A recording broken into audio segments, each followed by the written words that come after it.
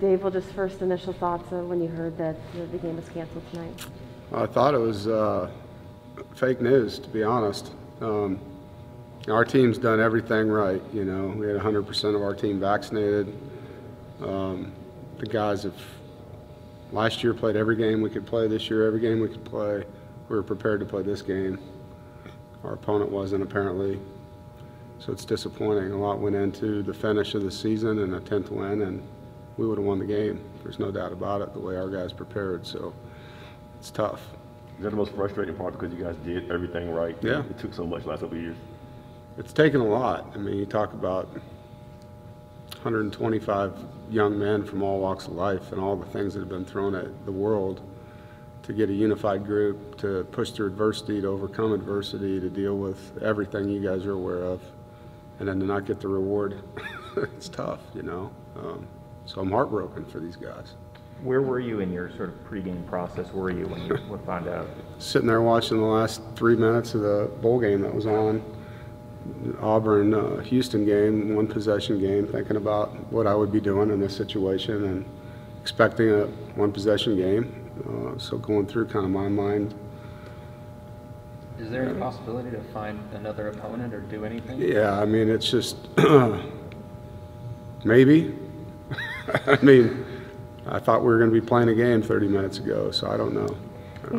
Is in that sense, like, you guys have been away from home for a while now.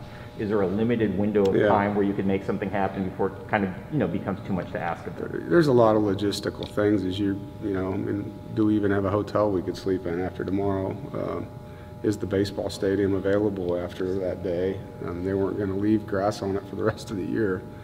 Who's going to have the finances to get here in time? How many days will we get to prepare? Because I'm not going to just schedule a team for the game tomorrow and not have time to prepare our quarterback for blitzes he's going to have to see. That's not fair to him, you know. But is it possible? Yeah. I don't know how possible it is, but right now I'm more concerned just with our guys, you know, and trying to figure out what's next. Was this the toughest it's ever been to stand up for your guys? Toughest message to ever deliver to your guys? Man, I don't know. There's been a lot of messages these last 2 years that have been hard. This was one of the more disappointing messages, but there's been some hard news, you know. What was the mood like? You know, there's a lot of really sad, mad, angered, confused.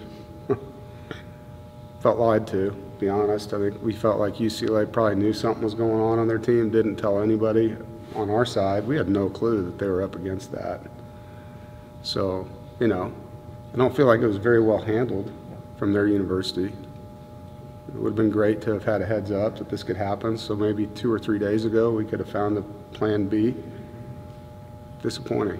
To kind of go off of that, there was multiple different kind of reports coming out that it seemed like, as you mentioned, UCLA kind of knew something ahead of time. What was the first thing you heard?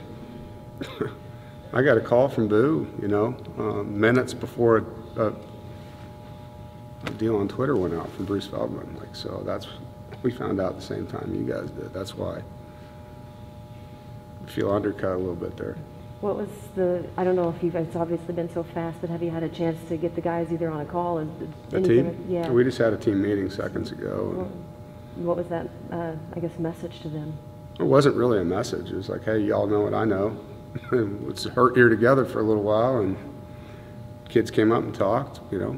Guys that are never going to play again for our school came up and talked. And guys that are coming back talked, and coaches, and told them what the rest of the day looked like for them, and that's it.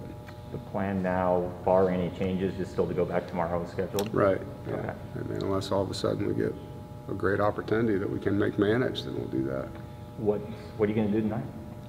I don't know, man. I'm still like, is this happening? Dave, given all the last couple of years, you've talked so much just about whether it's social injustice, all these different things that these guys have gone through. I mean, does it feel like when does this stop? Where does it stop here for these guys? Yeah. Yeah, I mean, you want them to have some good things happen. And we've had a lot. Like, I don't want this to diminish what happened here this year. Like, 9 wins with 7 defensive starters out for the season. Come on, like, that was a really good season for us. But yeah, you feel like we deserve a little bit of luck here, you know? Like, So yeah. It's hard to believe at this point in this process, after these 2 years, something could happen that still surprises us. You're right. Not in a good way, though. Yeah. Well, done a lot of reading the last 2 years. First noble truth out there is that life's not fair, you know, and when you start thinking it is, you're going to feel really bad, you know, and I think that's where we're at right now. This was an unfair thing that happened, and like all other unfair things, there's not going to be a rationale or a storyline that makes it feel good. It's not. We're just going to have to deal with it, get ready for what's next. Was there anything that those seniors who this would have been their final game said to you that or said to the team that really stood out and was significant to you? Oh, I mean, it was more just, you know, thanking the guys and telling them how much they loved them and they appreciated them. And, you know, Mecca and talking about how much he loved his years here, you know, Ricky Person and Devin Leary came up and talked. There's just a bunch of guys that spoke from the heart, you know, and that's what makes this team fun to be around every day. They've told them this, like, I didn't change this culture, we did. Like, this team, this family, this coaching staff just came together, you know, and so it's hard.